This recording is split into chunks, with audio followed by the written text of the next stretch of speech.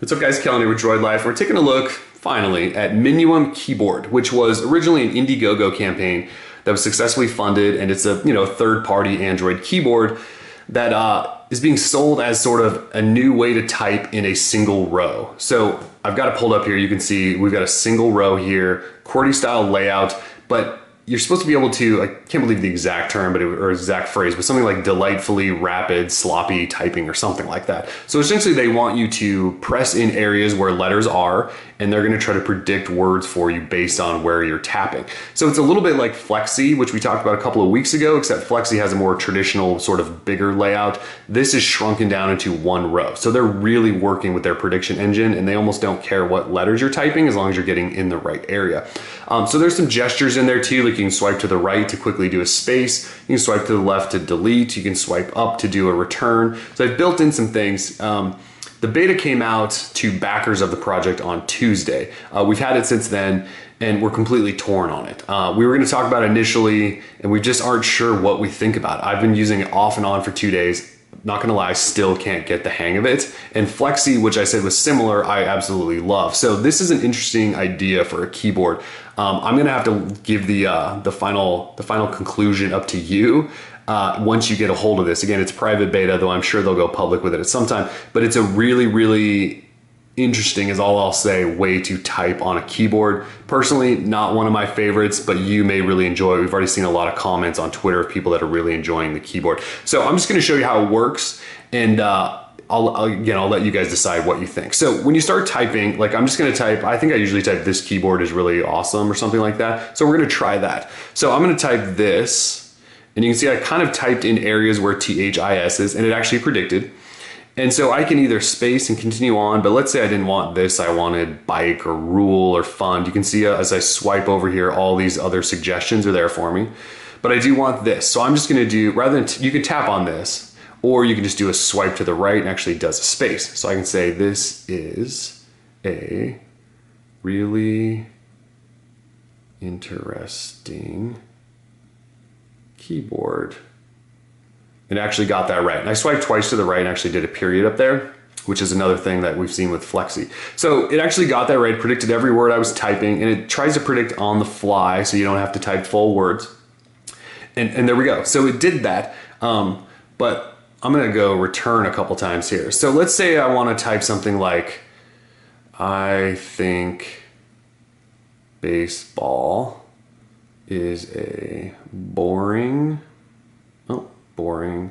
sport. Probably gonna get some hate for that, but so it worked, and I used a suggestion and things like that. Then I can also say, you should, and I typed you and it just came up with Tim. How about you? There we go.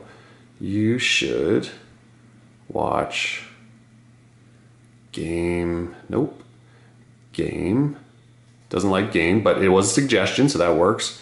Game 7, and I'm swiping up to get 7, space of, and of it doesn't always like, there we go, and this is where it gets sort of interesting. I want to type NBA Finals, so I'm going to swipe up and try to get capital letters here. But see, this is where I think it's clunky and slow, and maybe you will get used to it. NBA, okay, Finals, you should watch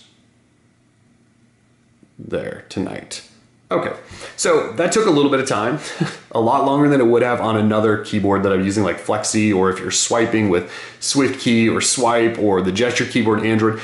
So it took me quite a while, I think, to write, I think baseball is a boring sport, you should watch Game 7 of the NBA Finals tonight.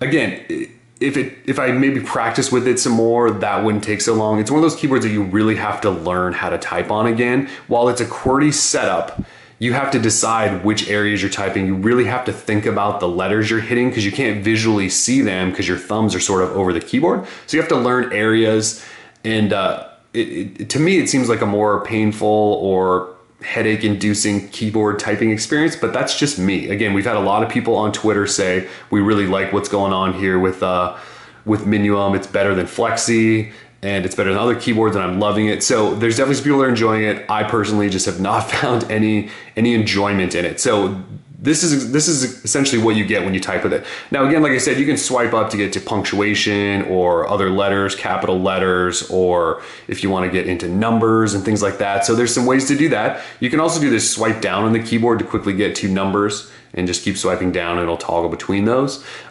As I mentioned, there's gestures. So if I swipe to the right, you can see I get a space. If I swipe to the left, I get a delete, which will quickly delete words if you'd like. You can also swipe up to this right corner and you get a return, or you could go over here to settings, which I'm gonna do now. So if we're in settings, there's like a setup and a tutorial and all that stuff. You can actually add a spacebar in if you don't necessarily like all of the gestures. So you can see now I've got a spacebar down here along with a return and a quick changeover for numbers. And so then you get the more traditional typing experience, at least a little bit more. You still have the Minuum style keyboard, but you can't hit space if you'd like. So I'm gonna go back into settings though and disable that. The other cool thing in here you can adjust is, well, there's two things: word suggestion height and main keyboard height. So if we tap in here and you drag this slider, you can actually adjust the size of the keyboard to be smaller or larger depending on what you like. Now that'll really come in handy on tablets and things like that. You can obviously reset it. So that's sort of the bare bones look at Minuum. Again, not necessarily my favorite keyboard, but you might really like it. Once it goes public, I highly suggest everyone try it out. You might really get the hang of it. I just haven't so far, as you can tell from this video. But it's definitely an interesting idea. The prediction it does, I think, actually works pretty well. I'm just too slow at typing on it because I'm constantly thinking like, what letter am I supposed to hit? And it doesn't seem all that intuitive, but again, once you learn it, get over that learning curve, it could be the keyboard for you. So anyways, a quick look at Minuum keyboard for Android. We're Droid Life. Peace.